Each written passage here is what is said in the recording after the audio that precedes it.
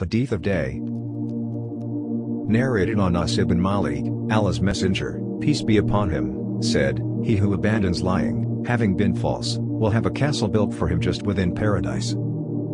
He who abandons disputing, having been speaking the truth, will have one built for him in the middle of paradise. He whose character is good will have one built for him in the highest part of it." Tirmidhi transmitted it, saying this is a Hasan tradition. The same is said in Sharh Sunnah, but in Al-Masabi it is called Gharib.